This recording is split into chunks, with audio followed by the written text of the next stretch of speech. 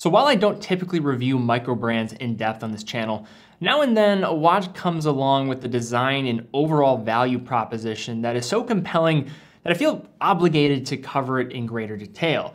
And that's exactly the case with this Brew Metric, a chronograph with a unique design format that comes in at a very competitive price. Let's jump into it.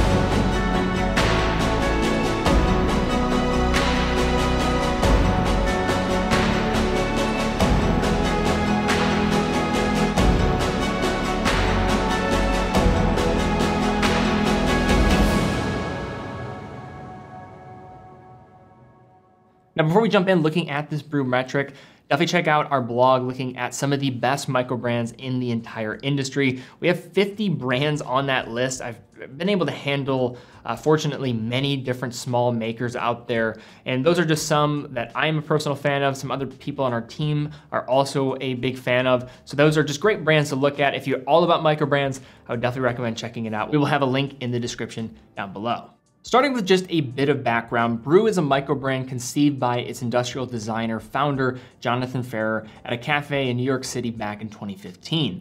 Compared to many microbrands, the majority of which are simply rehashing iconic sports watches from the 1960s or of that era, Brew aims to capture the spirit of coffee and cafe culture, or more specifically, the mindful savoring of a moment in time presented by slowly downing and enjoying a cup of coffee. And while that brand philosophy may come off a bit esoteric and deep into the hipster territory, the watches themselves demonstrate Ferrer's acumen as an industrial designer and a professor. He actually taught at NJIT of the subject, incorporating visual elements that deepen the relationship with coffee, having been borrowed from gauges, dials, and contours of classic espresso machines.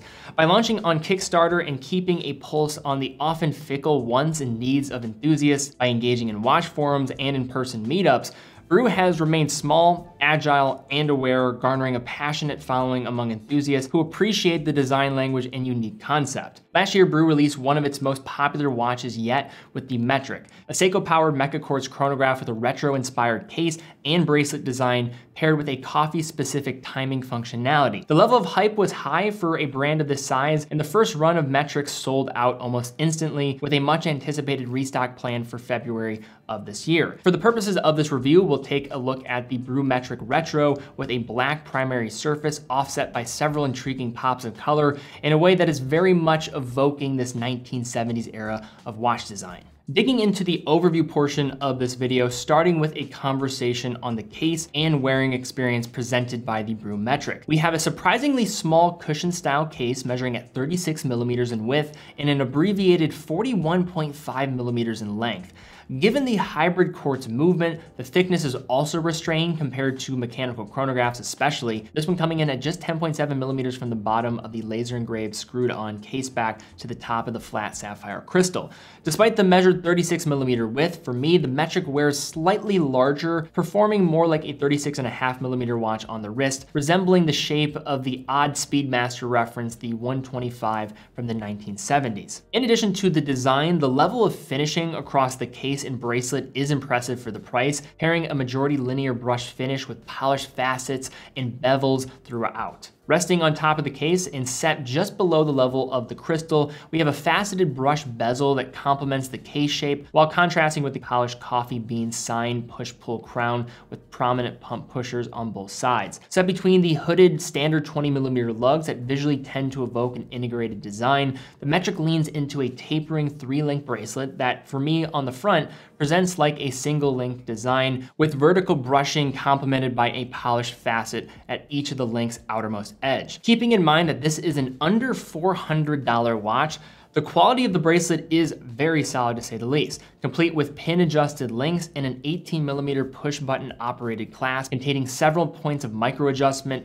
to ensure a precise fit, and is topped off with Brew's coffee bean logo. Taking up a view of the watch's anterior surface, the more rectangular case architecture transitioned to the circular dial beneath the safety of a sapphire crystal, with the raised outskirts setting a perimeter around the dial with a chrome reflection. Blending a modern execution with retro elements, the overall design of the Metric dial could be best described as playful and unorthodox. The primary surface is offered in a deep shade of matte black, allowing the polished faceted indices and stylized retro baton hands to pop, a factor aided by the yellow accents on the hour and minute hand. The date wheel is color matched and stealthily placed at the 430 to offer balance to the opposing dial elements. A white small seconds register is located in the 6 o'clock position, and a neatly integrated 60-minute chronograph with the 60-minute big eye sub-register spanning the 9 o'clock to the 11 o'clock portion of the dial, exhibiting its own pops of color with orange to pair with the orange chronograph second hand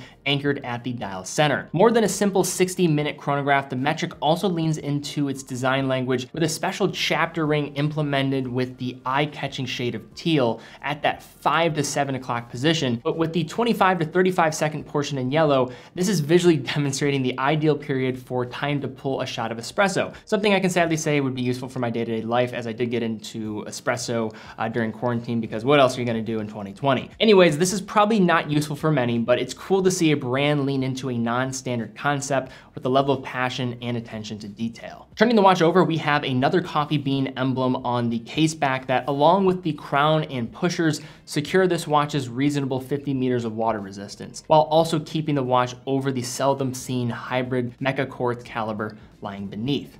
So chronographs, as a rule, are one of the more expensive and mechanically difficult to achieve complications to add to a mechanical watch, often adding hundreds or even thousands of dollars to time-only functionality.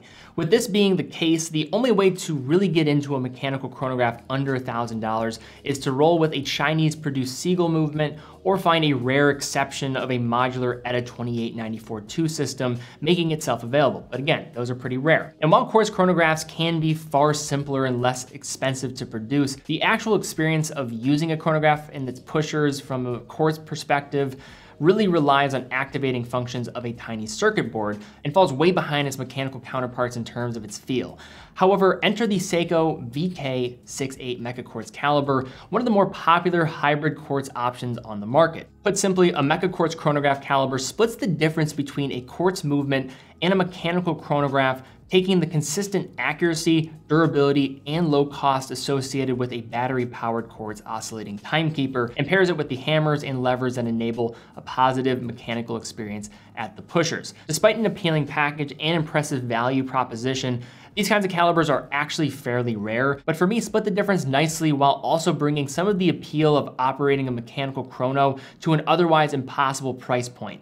In addition, while the tiny running seconds hand on the small seconds does tick, the chronograph seconds actually sweeps, perhaps not as smoothly as, say, a 4 Hz movement on many Valjoux calibers, but enough to stop the silly quartz snobbery of some collectors taking place. In addition, the VK68's battery life is quoted at 3 years, making the annual cost of ownership of something like this even cheaper going forward compared to the costly service associated with keeping a mechanical chronograph in working order. And that's even considering the kind of third-party options from the likes of Valjoux. So unpacking the specs on this one, we're looking at a quick set date and hacking on this watch.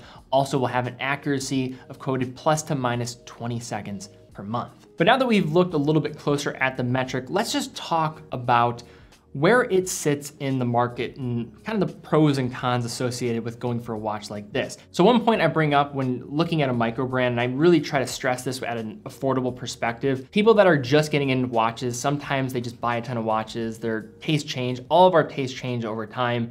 Sometimes you don't want to necessarily be stuck with a brand that maybe isn't as well known that you could potentially move on from and find a suitor for.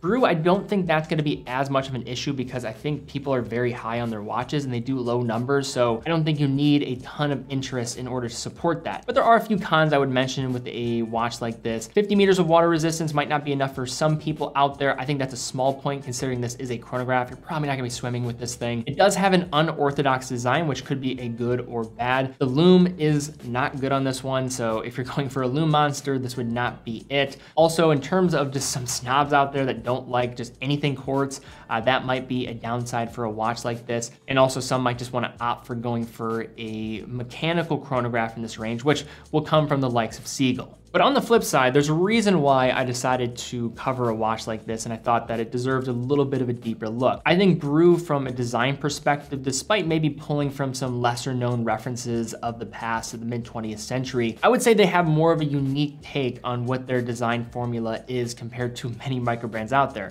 Basically, what I find from many micros is just, okay, let's just take something that's very popular and then try to make it at the least expensive price that we can, and just try to throw out as many units as possible.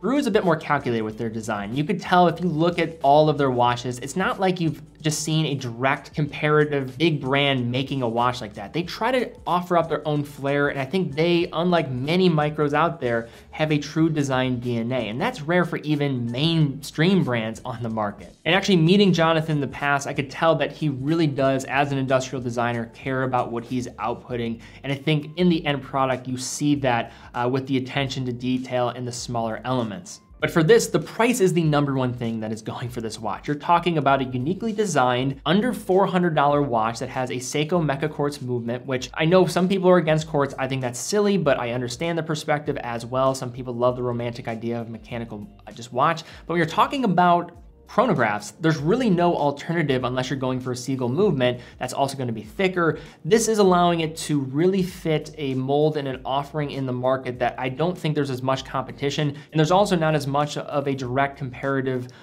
choice when you're looking at mechanical options. This really is an offering that is unique when you talk about the dimension set as well as where it falls in price. So you're getting that quartz accuracy while getting some mechanical sweep with that second hand, which I think is cool. Finishing on the piece is also impressive. You're dealing with a very nice bracelet. I wouldn't say it's quite on the Tissot PRX in regards to finishing, but the clasp is better. It does have micro adjustment in it. It's a nice clasp for around $400. This is one of these watches where you're like looking at it like, I don't really know how this is able to be achieved and make money in some ways. But I think that's just the upside of not having as much overhead, which I know Brew does not. But I think when you factor in the price, you're getting the accuracy while getting some romantic function of that sweep of the second hand and getting a unique design. All those things factored together, this is a fun, lighthearted watch, and it falls in a range where I think you could probably just look at it, even if you're a more established collector, be like, hey, $400, you know what, might not be the most expensive watch in my collection, but maybe I just want to treat myself as something that's a bit more out there and fun and daring, and I don't want to pay a crazy amount.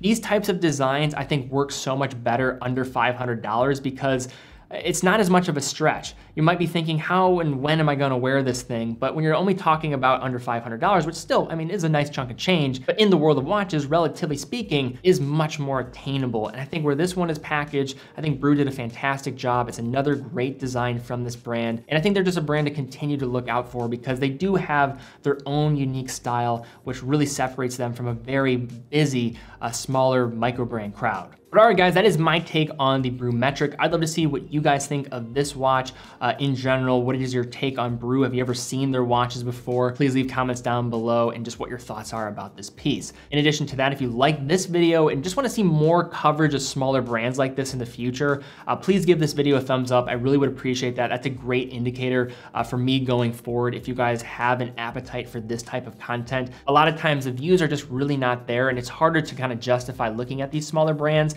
as much as I really like doing it, because just like you, I get a little bit fatigued looking at the same brands over and over again, but I really do want to make sure it's something that you guys want to see, so that would be a great indication for me. Also check out teddybaldassarre.com, the blog down below looking at different micro brands, as well as just check out the different watches that we have for sale. Full authorized dealer of over 30 brands, quick and fast fulfillment, dedicated customer support, also offering a full factory warranty for all of our new products that we sell. In addition, we also have a pre-owned section that I would definitely recommend checking out, getting new watches in all the time from great luxury brands. Also, if you're looking to move on from one of your watches, definitely fill out the form and one of our team members will be in touch with you if it's a good fit for our pre-owned program. But all right, guys, thank you again so much for watching. Be well, and I will see you all very soon.